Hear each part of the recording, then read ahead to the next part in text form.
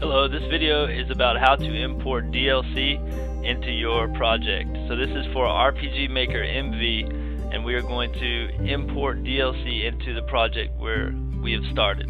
So I've created a new project, and you will see that if you go into your database to see some of the assets, for example the actors, we'll make an extra spot, and when we go to find the cover page DLC actors, they're not by default, they're not in there.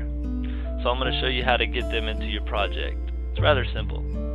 Okay, we have two folders open, our documents folder and our actual location. I have the Steam version, so my RPG Maker MV folder is in Program File Steam, Steam Apps Common. So that's where it is. And I'll find the DLC in the DLC folder.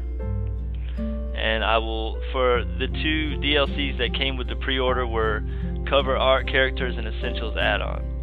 So I'm just going to show you a few folders that I'm going to transfer over.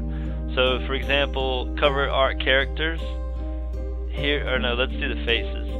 The faces, okay, so we will copy this from our program folder location, and we're going to paste it into our documents. Now where it goes specifically, go into your local disk and then your documents, find your games folder, and you will see project 2, which I've created. We go into our project, we find images, IMG, and then you will paste it into the folder, and it's gonna, well, you can either just paste it over the folder itself, or you could go inside of it and paste it.